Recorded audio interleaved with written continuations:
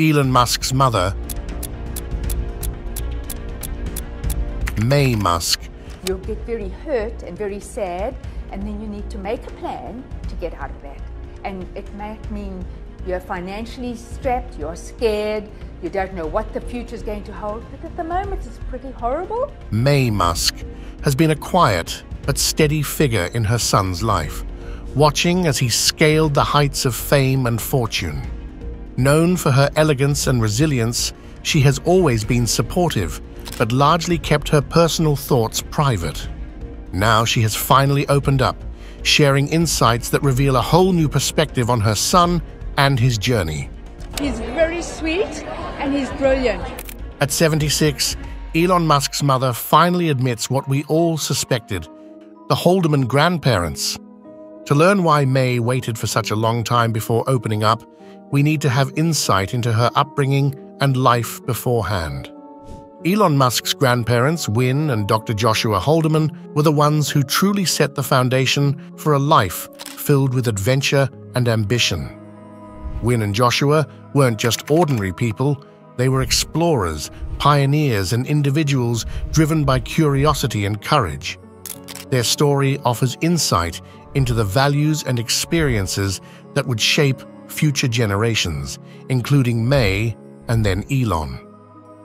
Win Haldeman was known for her kindness and practical nature. She had a strong sense of family and was deeply committed to raising her children with good values. Win was the quieter one between the two, but her resilience and support provided a stable foundation for their adventurous lifestyle. Joshua, on the other hand, was a bold and charismatic figure. Born in Canada, he grew up with a strong sense of independence and curiosity, which led him to study chiropractic medicine and become a successful chiropractor. His adventurous spirit wasn't just limited to his professional life, he had a deep-rooted passion for exploration and discovery that defined much of his life. Win and Joshua married in the 1920s in Canada. They started a family during a time of economic hardship, and like many families, they faced financial challenges. Joshua's chiropractic practice provided for them, but it was their frugal and self-sufficient lifestyle that helped them make ends meet. The Haldemans believed in teaching their children practical skills, often involving them in household chores and activities that emphasized hard work and responsibility.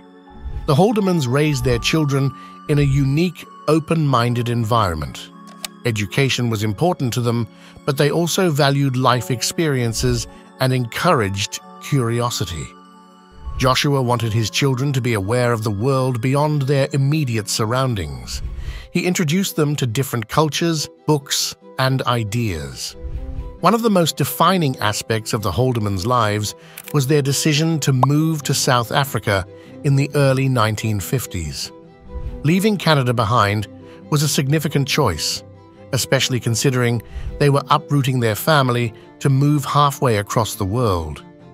But for Joshua and Win, South Africa represented a new adventure and an opportunity to live a life that was different from the norm. One of Joshua's biggest passions was aviation. He had obtained his pilot's license in Canada and after moving to South Africa, continued to pursue this interest. Joshua was not content to fly over familiar landscapes. He wanted to explore new territories and seek out places few had seen before. Joshua would take his family on flights across the Kalahari Desert, a vast and mostly uninhabited area that stretches across several African countries. For the Haldeman children, these flights were more than just thrilling adventures. They provided a sense of perspective on the world, showing them the beauty of remote landscapes and instilling in them a sense of resilience and adaptability. Growing up in Canada, Maye's early life was filled with rich experiences and strong values, and she was shaped by her family and surroundings in Canada. Born on April 19, 1948, Maye grew up in Regina with her parents and her 4 siblings. The Haldeman household was anything but ordinary. Her parents' adventurous spirit and dedication to self-sufficiency influenced her deeply, embedding in her a resilience and independence that would carry her through life. Growing up, Maye was encouraged to take her education seriously. Her parents instilled in her a sense of responsibility and curiosity, valuing both academic knowledge and practical skills. In Regina, Maye attended local schools where she developed a love for learning.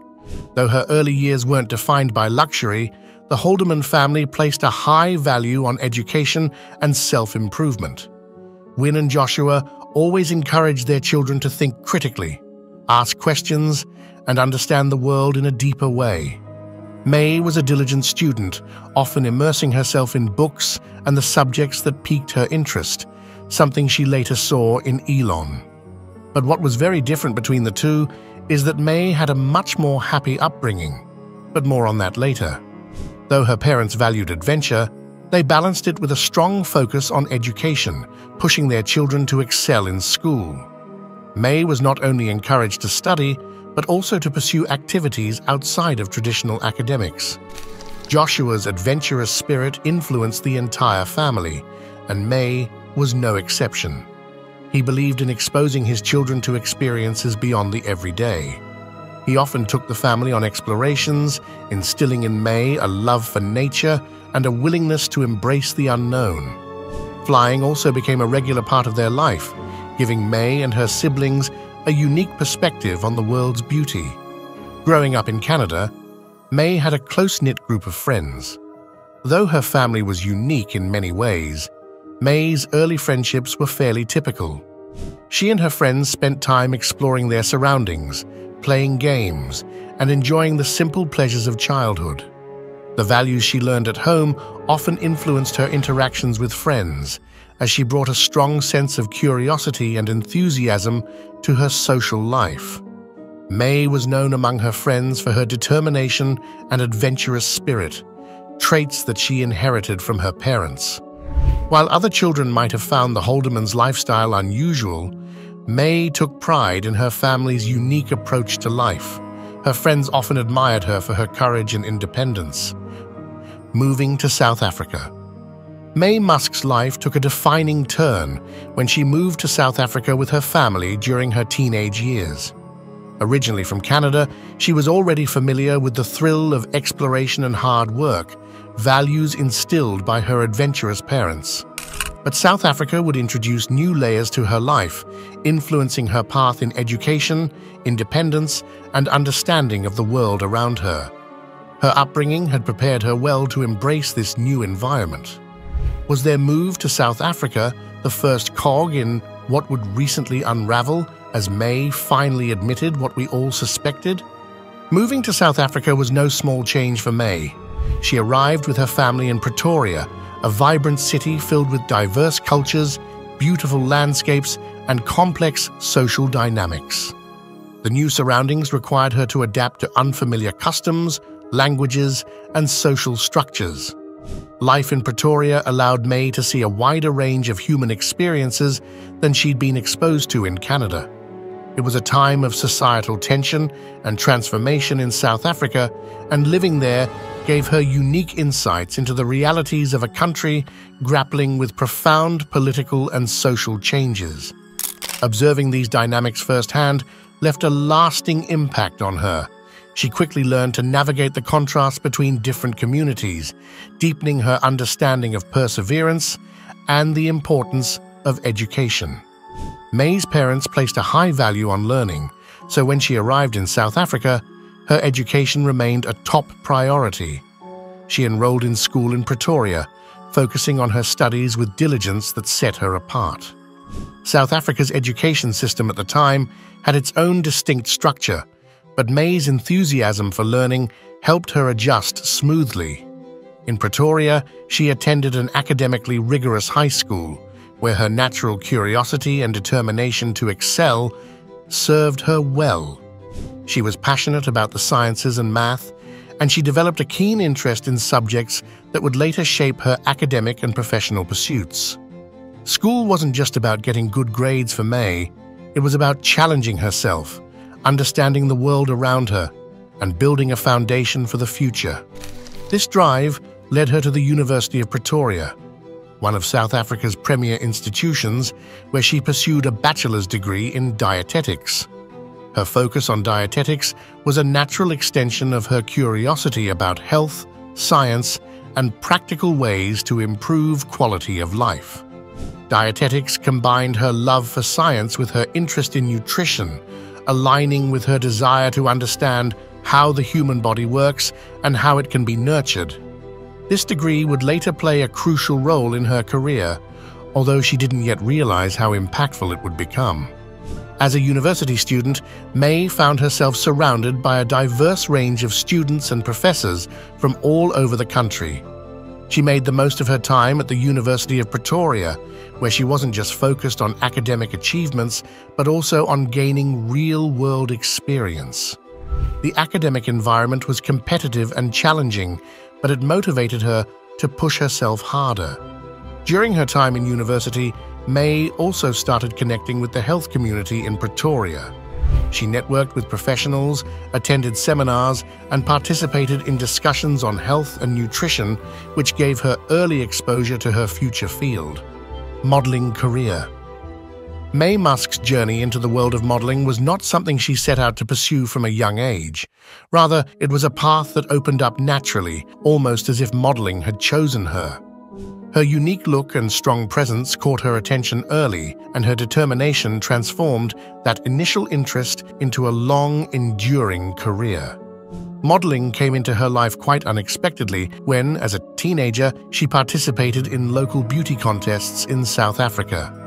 Although her interests were more academically focused, she was open to exploring different opportunities and saw these contests as a fun, adventurous experience.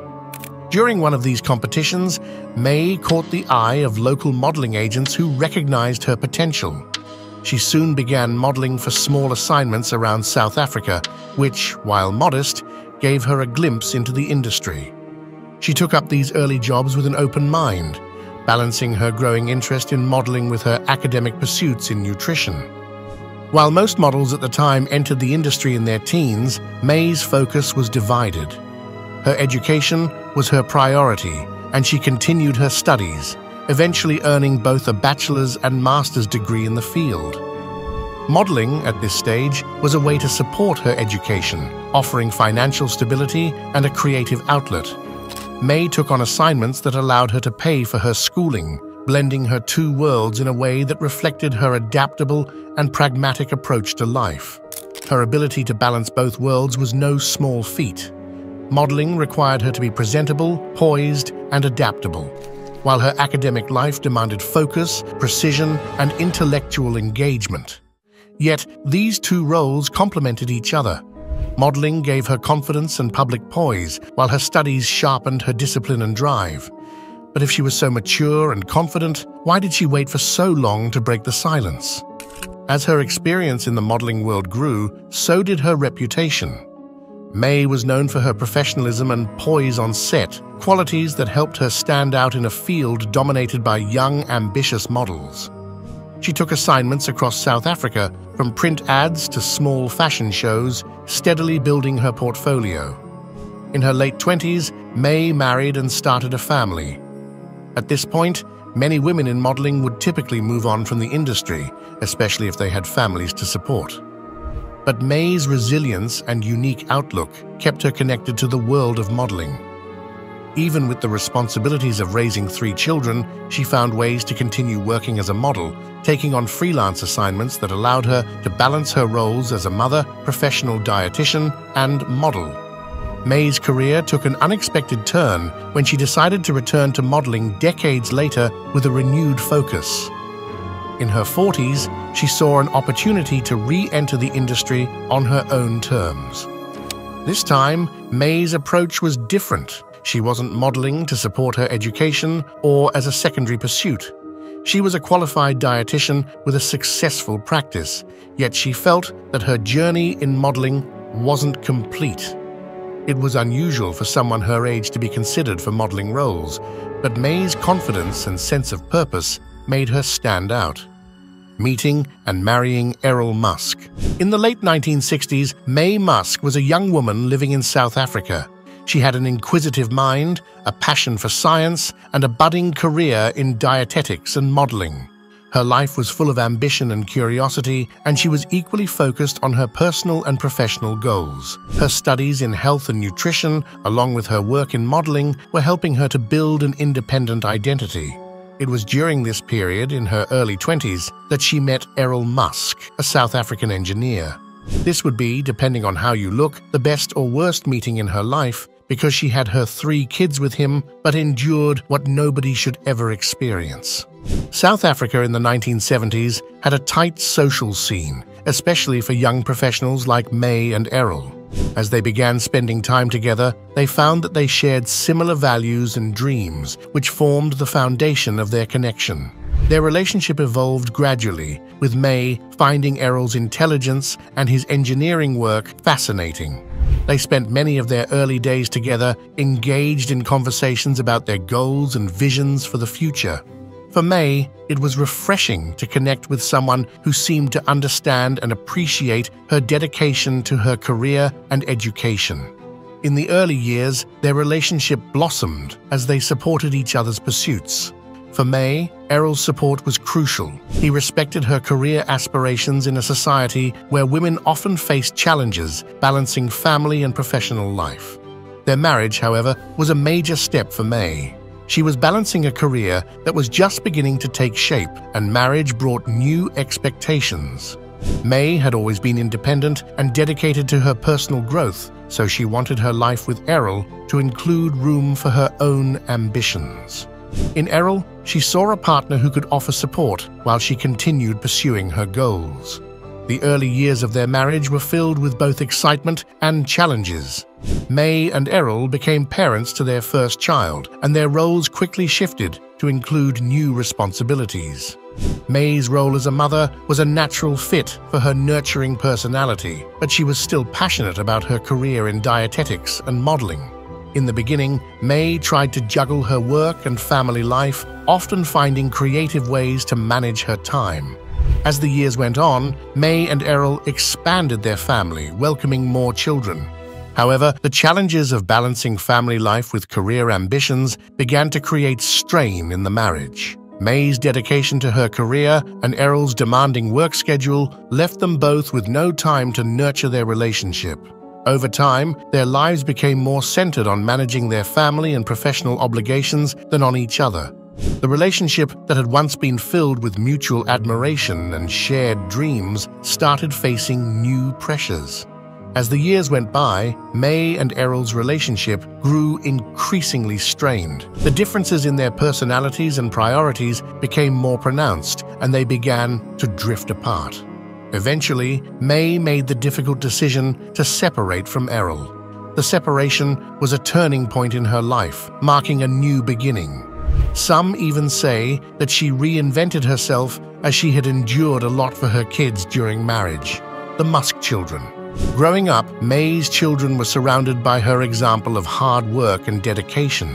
She instilled in them the importance of curiosity and determination, traits that would later define their journeys. Life as a single mother wasn't easy, but Maye's fierce independence and dedication to her career and family provided her children with a solid foundation. Recently, she admitted what we all suspected for a long time, but more on that later. Elon was a unique child from an early age. Known for his intense curiosity and intelligence, he displayed a fascination with technology and space at a young age. Maye recalls how he would spend hours reading, often diving into complex subjects well beyond what other children his age were exploring. She encouraged his curiosity, allowing him to pursue his interests even if they seemed unconventional or challenging. It wasn't always easy, as Elon's ideas often required resources that weren't readily available.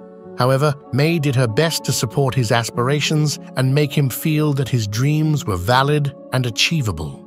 As Elon grew older, his interest developed into a clear vision. He moved to the United States and quickly began establishing himself as an entrepreneur in the tech industry. She understood that Elon's drive was an extension of the independence and curiosity she had encouraged. Maye's influence on him was evident in his fearless approach to tackling problems, from electric cars to space exploration.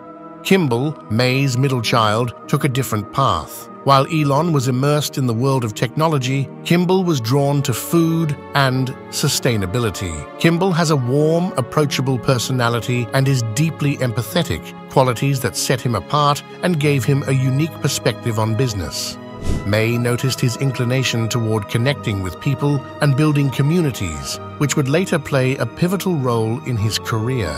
After initially working alongside Elon in tech ventures, Kimball eventually shifted his focus toward the food industry as he became passionate about creating a sustainable food system and founded the Kitchen Restaurant Group, a chain of community-focused restaurants. But his influence extended beyond restaurants. He co-founded Big Green, a non-profit that builds learning gardens in schools, teaching children about healthy eating and sustainable agriculture. Maye was incredibly proud of Kimball's dedication to a cause that impacts communities in such a positive way. Tosca, Maye's youngest child, brought a creative spirit into the Musk family. She was imaginative, passionate, and driven, qualities Maye recognized and nurtured from an early age.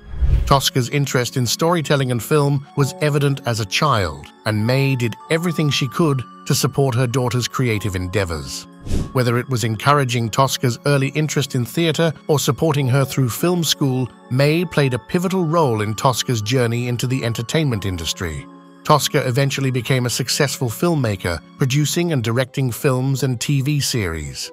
In 2017, she co-founded Passionflix, a streaming service dedicated to romance films and adaptations of popular romance novels. Maye was always supportive of Tosca's creative vision and appreciated the way her daughter brought a sense of joy and passion to her work. Breaking the silence. Maye Musk's marriage to Elon Musk was marked by challenges and complexities that eventually led her to make the difficult decision to leave him. But at 76, Elon Musk's mother finally admits what we all suspected.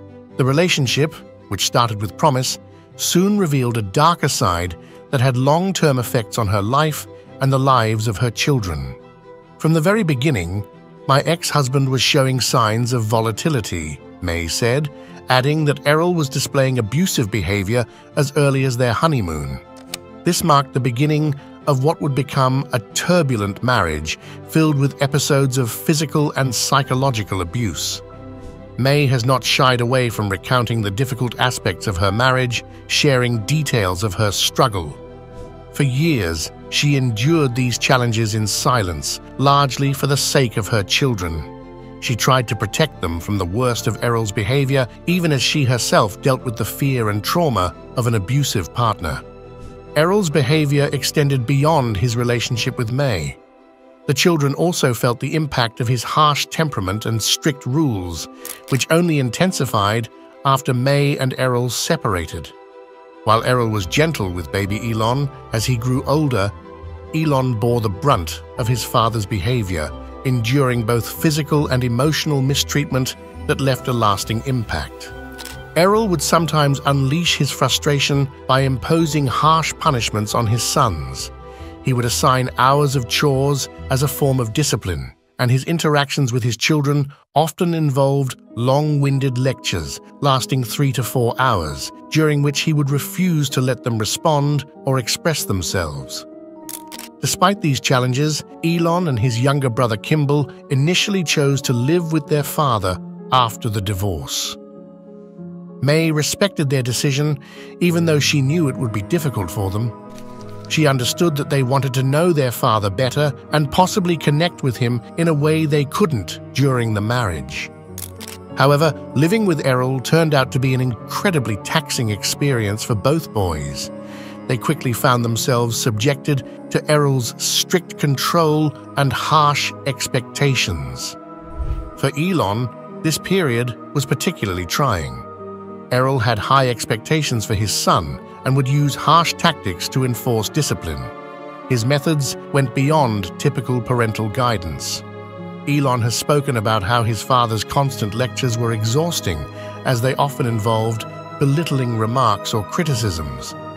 Errol's authoritative style of parenting left little room for the boys to express their opinions or emotions, and the environment at home became one where they felt stifled rather than nurtured.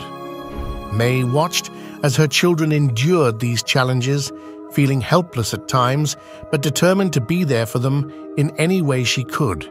She knew that the choice to stay with their father was one they had made with hope, and she wanted to support their decision, even if it meant witnessing their pain from a distance until they eventually returned to her. Is this everything Maye was hiding? Let us know in the comments.